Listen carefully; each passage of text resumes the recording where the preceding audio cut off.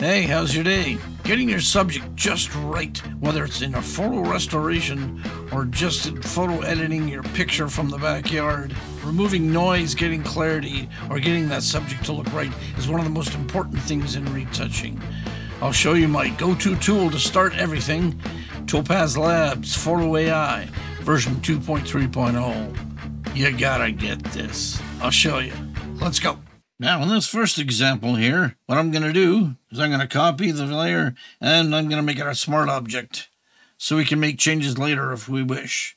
So let's go up to Filter, Topaz Labs, Topaz Photo Ai. What I want to check out is the Remove Noise, Sharpening Subject, and the Recovering Faces. Automatically, Sharpening Subject and Recovering Faces starts, and already we've got an amazing picture going on here. Before, after. You can see there's a lot of noise and stuff. Let's see if we can remove a bit of that.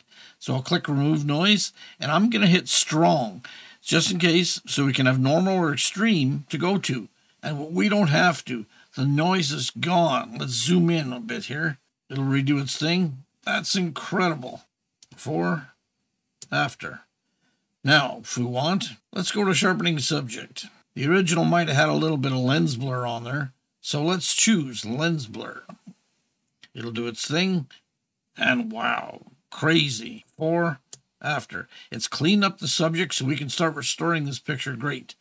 There's a little bit of silliness going on here with the glasses, but we can fix that once we're back in Photoshop.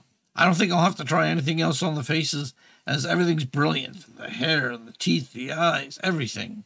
Just brilliant. Now in this second picture here, all I want is a bit of this leaf, the flower, and everything to do with it. And I want to make that the focus of everything. So let's copy the layer, make it a smart object, and we'll go to Filter, Topaz Labs Photo Ai. Now in here, it'll do its thing. And now the preview is done. Let's bring it down a bit. Before, after. Before, after. It's great. Let's zoom out a hair. But what you can see when we do a before and an after is it's picked up a bit of the stem here. I'll zoom over a bit more. And it's picked up a bit of stuff over here, before, after. So what we'll do is we'll go to Subject. We'll zoom out a bit more. We'll go to Subject, and you can see that other stuff has been chosen. So what we'll do is we'll use a new brush in here. Go to Subject. We'll go to Subtract, and we'll use the Object Selection brush. So let's point it over here. Okay, we'll choose the stem here. Now we'll choose this kind of leaf over here. Now it's made some great choices, but it's still not quite there. It's a great start though. So what we'll do is we'll change our brush to our regular brush and just clean up a few things. Just clean up what you want to clean up. Down here. And along this leaf here. Now, if you want, let's go back to Add.